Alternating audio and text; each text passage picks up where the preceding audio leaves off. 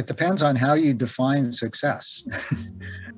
I think that, different people have different criteria for what is success. Is it public health impact, or is it discovering some new aspect of biology that changes the way that we sort of think about things? The sort of common ingredient for success is curiosity about an important biological question or problem, and really becoming immersed in trying to sort of figure out the answer to that question.